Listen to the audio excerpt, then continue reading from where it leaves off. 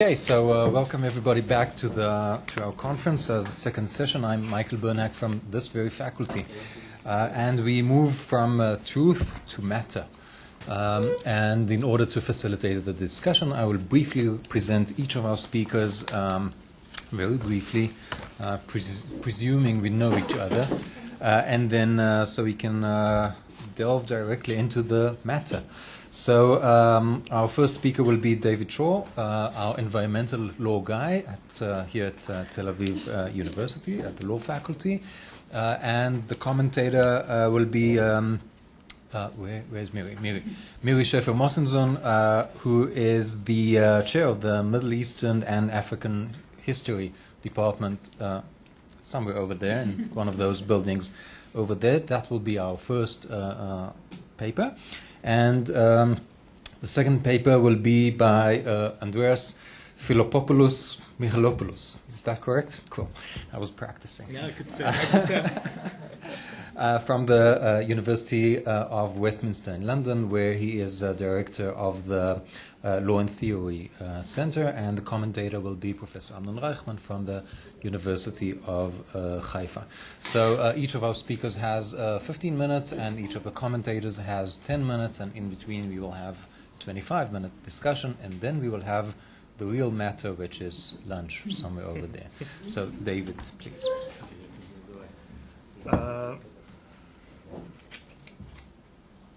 Okay, so thank you to the organizers for inviting me to the conference.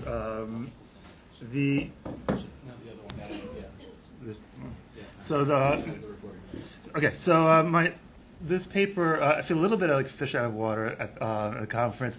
My paper, as those of you who read it saw, is not theoretical, it's not critical, it's more methodological in concern, and it also begins from a very positivist presumption related to the previous panel.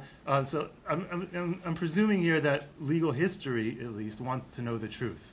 So my paper is about finding historical truth in a type of historical source which is not typically used in the subfield that I work in environmental law. And the genesis of the paper in my mind, I think in a way comes out of my discomfort. Often, in the few opportunities where I've published things, I've sometimes been asked to supply pictures, especially if you publish in historical places, like historical journals or collections, whatever. People say, "How about pictures?" And I have both out of my minimalist aesthetics as well as environmental ethics. I often think, are pictures really justified here? What will a picture add to the argument, other than at best an illustration of a point, which was already made in words? And maybe not even that. Maybe it's just a tangential picture of something that was mentioned in the article. Is there really a justification for this picture? And so I started thinking about, well, what actually real kind of historical justification, what kind of justifications can we give for using pictures in the kind of legal historical work that I'm doing? And so those of you who read the paper saw there's a heavy emphasis in the paper as it currently exists on French Impressionists. That's not meant to be the subject of the paper. That's just the way it sits right now. And what I'd like to do today, among other things, is show you a lot of pictures of things that are not French Impressionism. But I start with French Impressionists for several reasons. So here's, this is also in the paper, this painting by Monet, from which the Impressionist movement got its name. A critic who didn't like this picture sort of laughed at the fact that it was called impression. It's just an impression. And one of the places where my ideas for this paper started to gel was an exhibition I was at in Denver Art Museum this year.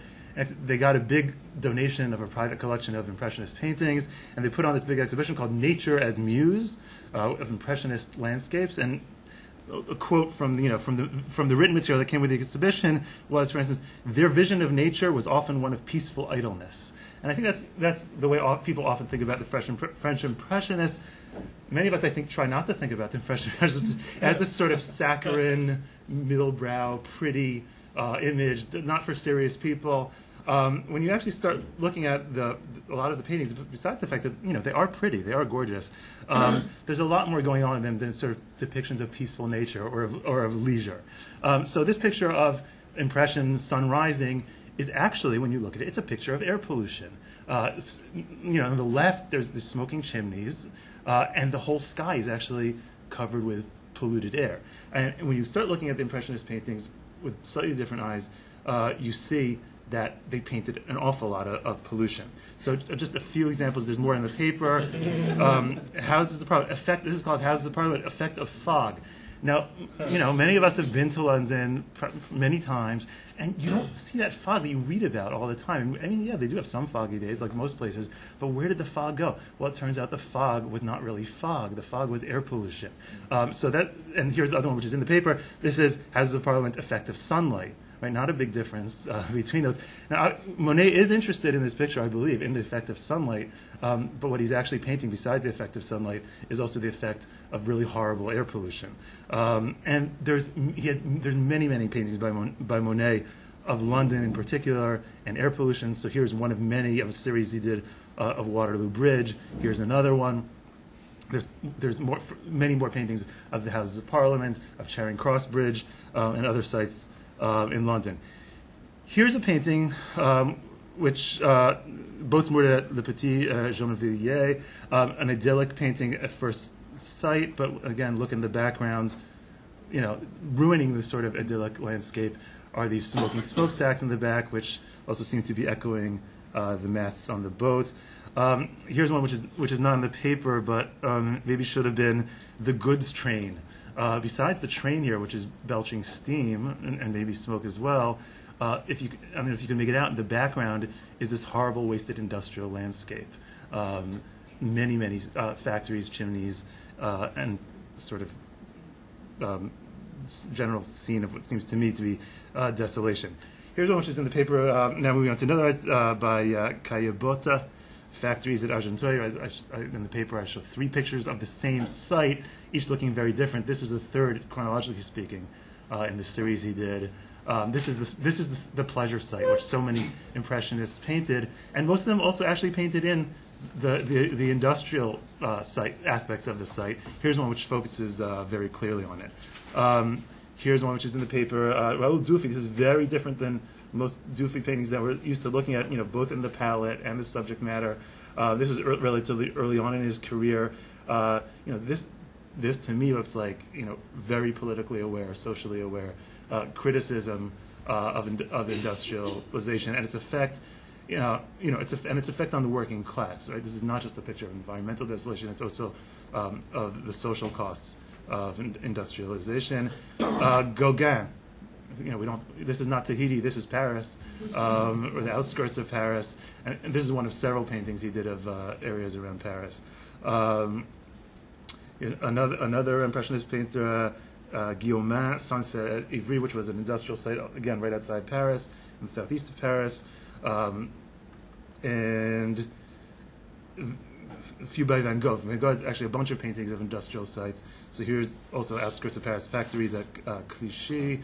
Which you might know, which I think is one of the end stops on one of the commuter trains there, right? And this is outskirts of Paris near Montmartre. Again, Paris here. Look at the pall of smoke hanging over the city.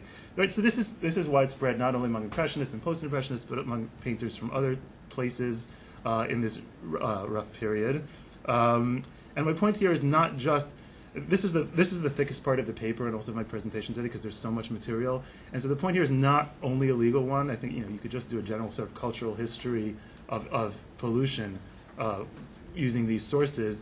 What I'm trying to get out of the sources from the legal point of view is trying to understand the cultural background to the development of environmental law. And one thing I think you can take away from these paintings, as I talk about in the paper, is at least an ambivalence about pollution, which cuts both ways depending on which painter you're looking at and which particular painting.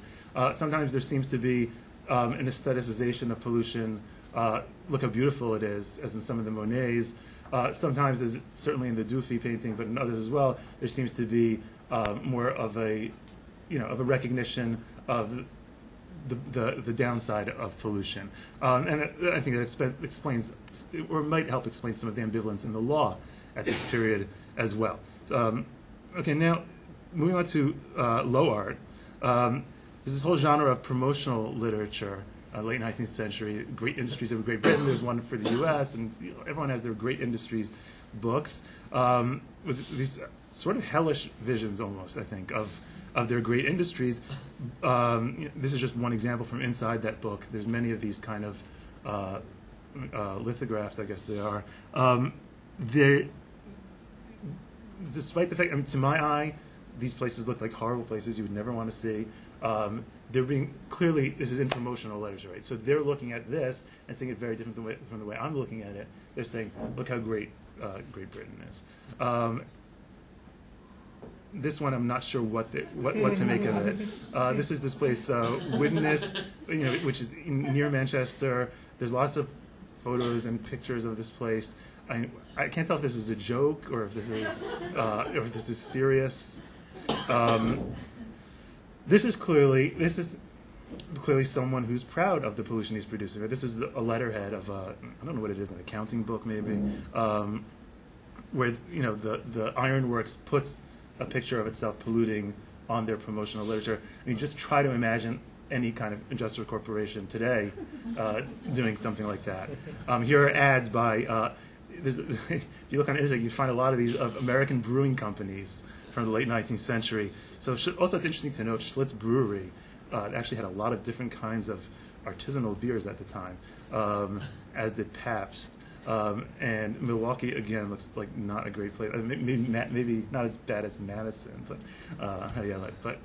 right. So again, these companies are very proud of the way, not necessarily the pollution itself, but the pollution is a sign of something else which they're proud of. Okay, now moving on. Now moving on to another genre completely, which I'm very into, is early and mid 20th century posters. Selfie. Right. So here's a 1907 Austrian poster extolling the great inventions being shown at an exhibition. Here is a company which is still around that produces colored inks. Again, it's hard to imagine someone promoting themselves like this today. Here, this is political, and this is a great piece. 1921 plebiscite of Upper Silesia. Would it be part of Poland? Would it be part of Germany? So there was a lot of paramilitary groups involved in this, part of like the general chaos of post-war Weimar. And so here, the prayer of the homeland is that Upper Silesia should remain German, and the cross here is clearly echoed by these smoking factories, which is what Upper Silesia meant to people. Right? Upper Silesia was an industrial region, and they're so proud of it, of the pollution they produce, that it gets compared to the cross. Here's a Dutch poster from around the same time for an exhibition, which they're very proud of their pollution.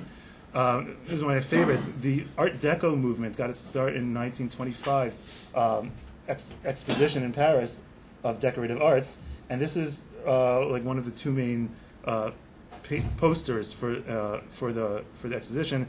Again, we see here, the aestheticization of pollution. Pollution is associated with progress, with modernity. It doesn't seem to be a problem. This is by Cassandra, one of the famous poster designers of the period. Again, smoke is something to be proud of. Here's an American poster. The streamlined train, which is clearly a symbol of modernity, sort of being crushed by these giant, I don't know what it is, refineries or something. Occupations related to industrial arts. This is already a WPA poster, so it's a little bit later, late 30s. For some local color, there's a lot of these. The labor movement election poster here from probably around 1930, glorifying in its the pollution they're producing. Here, this is something which is related to Asaf's, where people were asked to sign this pledge to only buy local, meaning local and Jewish products, and the symbol of that, which people were also asked to post in their place of business or home, was the smoking factories. And here's another. Here's another one. There's lots of these. This is a recruitment poster from World War II, part of the Jewish homeland here. In the top left, again, is the smoking factories. This is from a bit later, from 1959. This is the conservative right-wing parties, labor movements. I like the way the guy's sort of looking at the pollution with a shocked look on his face. But I think he's supposed to be looking impressed. He's a bit like the Monopoly guy as well, like his legs. Okay, this is one of my favorites that I just found on the internet. This seems to be directed at Jewish DPs, refugees in Europe after World War II, saying, "Don't go to America, go to Palestine." And what it says in Yiddish is basically, don't forget what it means to go into exile. Go back home. And so their picture of America is this horrible smoke. Here it clearly has a negative connotation. Right? That's why it's interesting to me, because as opposed to the general Zionist and labor valorization of pollution as being a symbol of progress, here the American pollution, at least, is being contrasted with this, bucolic Palestine. So here we're moving into a different period. Again, this is WPA art, late 1930s. Smoke over Des Moines. Here, smoke already is recognized as something bad. There's a whole into posters. There's something called Mather work incentive posters, which were these corporate tools to get your workers to work better and more efficiently and all kinds of stuff. So here, this poster clearly is associating pollution with bad stuff, right? So let's clear the air. And here's another one by them. Here comes the peddler of discontent, with pollution again being associated with all kinds of negative things. These are Mather work incentive posters from 1920s. And if you think this looks anti-Semitic, which I do, here's an explicitly anti-Semitic poster from Vichy, France, about how American industry is controlled by Jews. And again, here, maybe this is the particular, reactionary politics of Vichy, France, but pollution is something terrible here. Here's the socialists in revolutionary Spain. This is, you see in a lot of posters actually, right? The comparison of smoking smokestacks to weaponry. So in wartime, at least for some people, pollution is a symbol of strength. Here's an American take on the same theme. Here's a Canadian cartoon, which seems to be on the same thing, but also at the same time undercuts itself, because the smoke, Canadian munitions and supplies for the Allies belching smoke, and then in the background, Allies attack on Germany, so the smoke is clearly echoing the smoke. And I think the smoke in the foreground is supposed to be a good thing, and the smoke in the background is destruction, and so the artist maybe is undercutting himself without realizing it. There's a whole genre of conservation posters from World War II, or this one's actually from World War I. Light consumes coal, save light. Save coal. Here's to conserve water, but again juxtaposed with pollution being a good thing. Now, I think I mentioned this in the abstract, didn't get to it in the paper. The modern environmental law is often credited, the credit for it often goes to several works of art, which is, okay, so here we're moving on to a different way of not just the cultural background for law, but art as actually producing law in some way. So Silent Spring is one thing that's always talked about, Rachel Carson's book. The famous photos of the Earth from Apollo 8. First time they photoed Earth from somewhere else. It's not from moon orbit, which made people think about their environment in a whole new way, supposedly. The Santa Barbara oil spill of 1969, whose pictures shocked America, and the Cuyahoga River on fire in 1969, which also shocked America. So these are all works of art which are supposed to have transformed legal consciousness. All right, I'm going to just skip ahead of it because I'm running out of time. So the second thing I talk about in the paper is, or actually I ran out of time. So if the organizers want me to stop, just let me know. Here's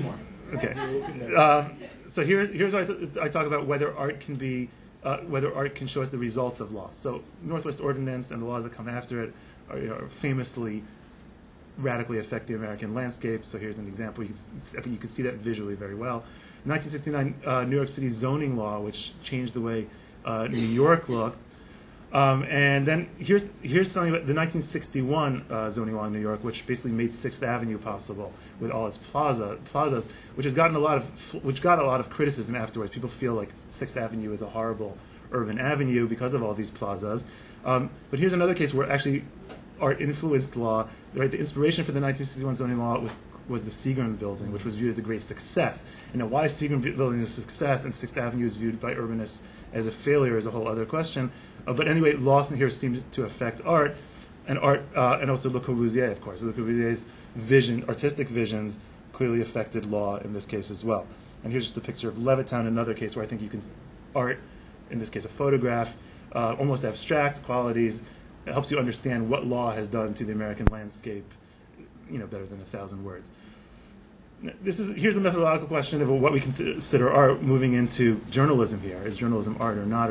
Or is it a standard, historical source? So here's where the St. Louis newspaper actually does its own before and after analysis of a local smoke ordinance. So a picture on the left before, a picture on the right after. Same thing here in St. Louis, and there are similar things for Pittsburgh and places like that, where the pollution was really bad, and at some point they managed to clean up the air.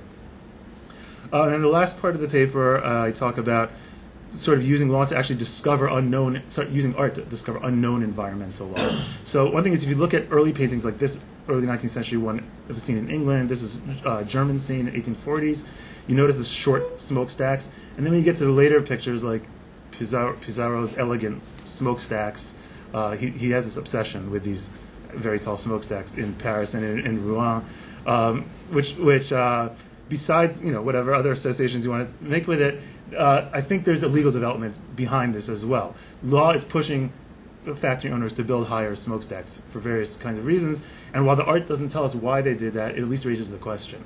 So that's why I'm going to use the art here to sort of raise questions for legal historical analysis. And I'm ending here. Don't worry. And then also I talk about in the paper these back to Monet again, the paintings of the beach at Trouville, and I think. I may be reading too much into this, but I think you see in these paintings, here's another one, you see that there's a set building line here on the beach. Now, this despite what I call, what game theory calls, the incentives to defect here. But even if people realize that it made sense for everyone to not build right up to the water line, because this way you have a beach people can walk on, you'll get more tourists, the incentives for any one landowner, I think, to go out further on the beach would be very high.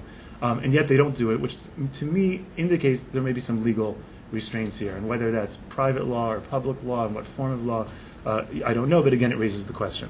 Yeah, okay, so I'll finish right here. I just wanted to apologize. In the abstract, I talked about Joseph Roth's Hotel Savoy. I could not find the quote I was looking for afterwards in Hotel Savoy. I went back and read the book 3 times. I could not find it. So if anyone, and it may be in another Joseph Roth book, if anyone can remember where in Joseph Roth he talks about the police enforcing pollution laws. I thought it was Hotel Savoy because that's a book which has a ton of pollution in it. But if anyone knows the answer to that, please let me know, because I couldn't find it. So I apologize for those of you who are looking forward to Joseph Roth. Sorry for going over time.